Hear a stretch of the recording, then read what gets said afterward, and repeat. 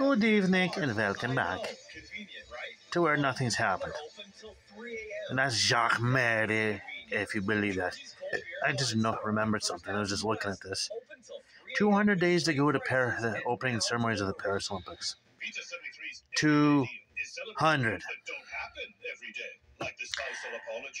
Could be lots of qualifications.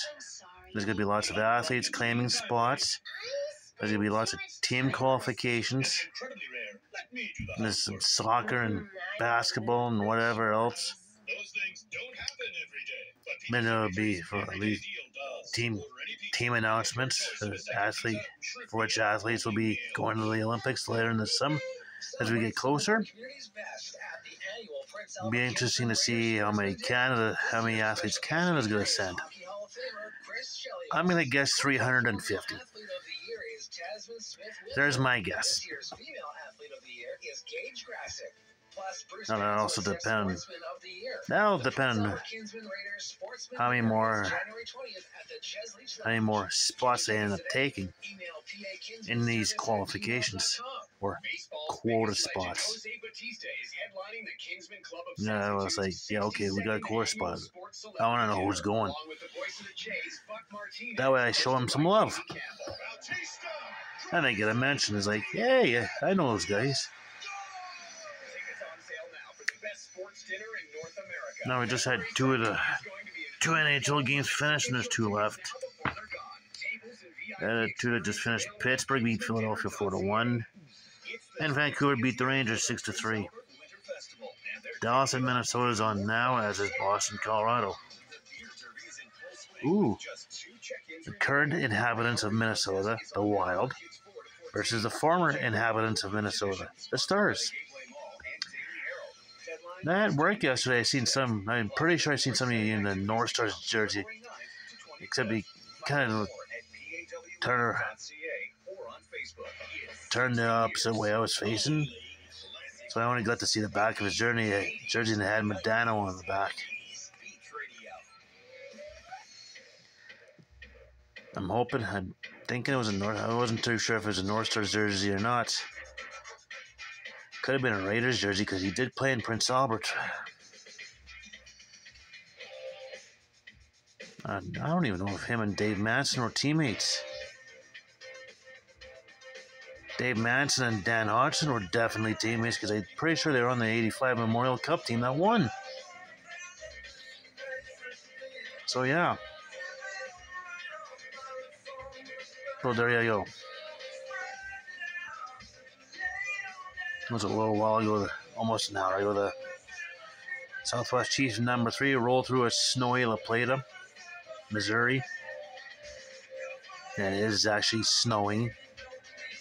It's snowing pretty good enough that the east camera is frozen over. Caked in ice. Yet the west cam, yeah, you can see. As well as the PTZ cam that's at the lookout a few hundred yards away. Yeah, I think that lookout is at about a few hundred yards to the east.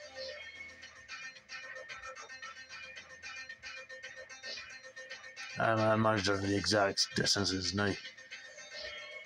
It's not even a mile. You got if you're going east, you got the La Plata station, you got the lookout, then you got the Brown Street Bridge. I think it's the Brown Street Bridge. So yeah, there you go. Now I'll be going to the Prince. I already mentioned that I'm going to a Raiders game tomorrow night against the Vancouver Giants. Beach Raiders have been having the ads about the game tomorrow, and mentioned the last time the Giants were here was 2019. It was a pandemic mucked up the 1920 season, and then the 2021 season. There's like basically a 24 game exhibition just within your own division.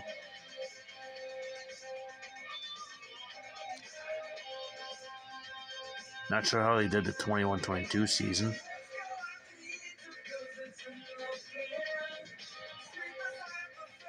I can't remember how they. I don't think they went to. I don't think any of the BC teams came over. I don't think we went out west either.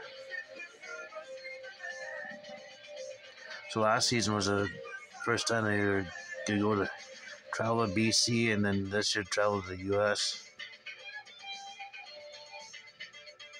I'll have to look that up. So the last time the Vancouver Giants were here was the 2019 Western Hockey League Championship Series, in which the Prince Albert Raiders won in 7 games in overtime. I remember that night I was working at Ricky's. I just literally been there for like 2 months. Kind of took a peek. That was the dishwasher. I kind of took a peek at the front of the. That's one of the services. I was like, Jesus Christ, it's quiet. I was talking to one of the services. Jeez. I was wondering, geez, Raiders lose, or are they just out celebrating before coming? It's like they mentioned could be an overtime too. Like, that's a possibility. Turns out it wasn't overtime, so yeah. And there's that. Jumping in on our 80s conversation, and we're talking all 80s at 8 is not over yet, so another 5 minutes. We're talking about New Year's resolutions for that topic of the 80s show this evening, because she wasn't around last week. So there you go. So now that she's back, she's like, yeah, let's cover this story. Let's cover this. She said, why don't more families do this? Like, as a family, we're going to do this. I kind of mentioned before Christmas, for the following week after Boxing Day, I was like, yeah, you should definitely do the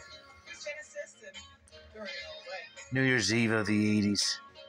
And she said, oh, I'm just going to be there 27th. I was like, oh, fuck, there goes that idea. So yeah, there you go. So yeah, I'm in one of those moods where I could just go forever, but I'm going to have to stop right now. So in the meantime, in between time, stay tuned for the next one.